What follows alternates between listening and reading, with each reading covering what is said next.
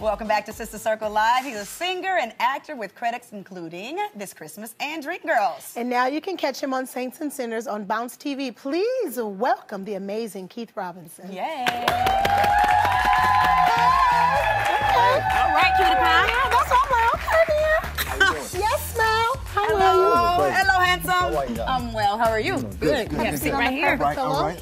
All righty. Welcome to the show, first of all. Thanks We for certainly having me. appreciate your presence. Yeah. Thanks for having me. Yes. So let's talk really quickly because, like, with most actors, when they go on their first audition, they're like, oh, I know I'm going to get a no, but that wasn't your story. You got a yes on your first audition. Tell us about that. I got lucky. It was kind of by accident. I kind of just went to an acting class to kind of help, you know, with my stage presence in case I had to pass out on stage like James Brown or something like that. Right. And teacher thought I was good and told me to go read for this role, which was Power Rangers. And long story short, it worked out. I said if I don't get this one, I might not do it again. So Wow. Really? it worked out. Yeah. So, Now, I was lucky. You played the manager on, of Tupac's manager on All Eyes on Me. Yeah. That was, I yeah. mean, probably difficult to embody.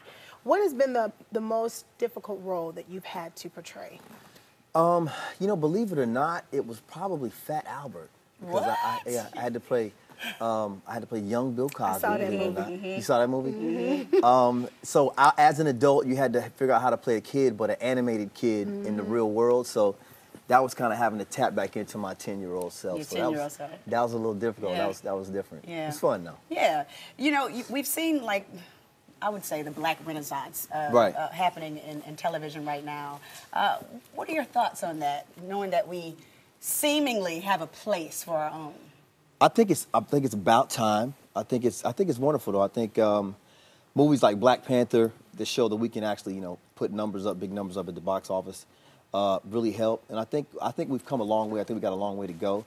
But there's a lot of stories to be told now. I think Hollywood has kind of turned their ear and kind of they're listening and they're kind of taking them in now because they see that we do have a major impact, you know, and we always have. So I think it's a great time to be an artist. So I'm excited about where it's going. Yeah. And speaking of your artistry, you're pretty much a, I don't know, quadruple threat.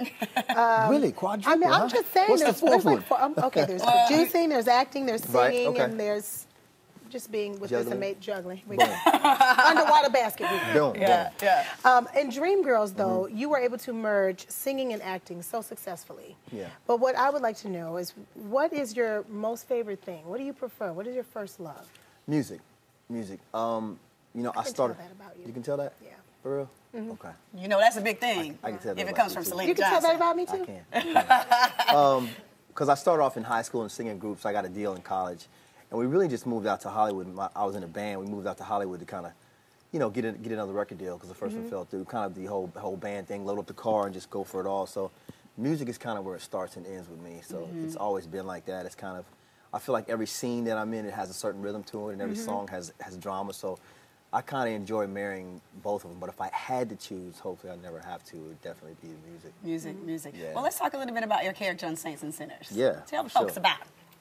Miles, old Miles. Miles is, he's a little torn. He's a musician like me. He's, we kind of meet him coming off of the R&B charts into the gospel world, and he's kind of trying to find that balance between the two worlds musically and the balance between the two worlds personally with his wife and his side thing. And they're both kind of with child. And at the opening of the third season, they have both lost their babies. And Miles is kind of, he's his own worst enemy. I think he's always in battle with himself. So, and I think a lot of people can identify with Miles. So I think that's why he's resonated so much with people watching the show. How much is Miles, Keith? Percentage-wise, I would say 20%. 20%. I would say 25 because of the music. Okay. And he grew up in the church. Okay. So, but I don't have a wife or a side chick pregnant. So Wait. You don't have a wife or a side chick pregnant, but do you have a wife and a side chick? I'm just saying. I knew that was coming. I don't have a side chick. I do have a girl. I'm not married though. Awesome. Okay. Good. So, beautiful. So, Now, what other? Speaking of music again, because you know I'm all in your business. What other musical artists would you love to work with? I mean, because you work with a lot. So, but who's somebody that you haven't worked with yet? I think producer-wise, I always wanted to get in the studio with Pharrell.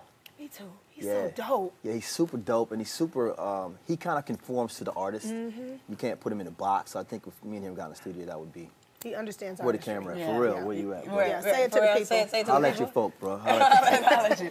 Yeah. So what is on the horizon for you? You obviously have so many different things going on. Right. What's next for you?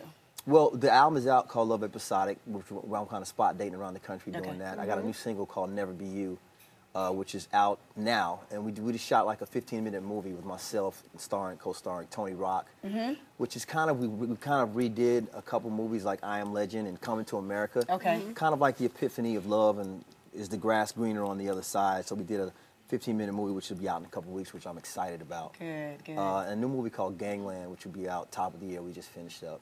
And I'll just be moving around, performing in different cities, and hopefully coming to a city near you real soon. Good. Well, let me ask you this, Keith.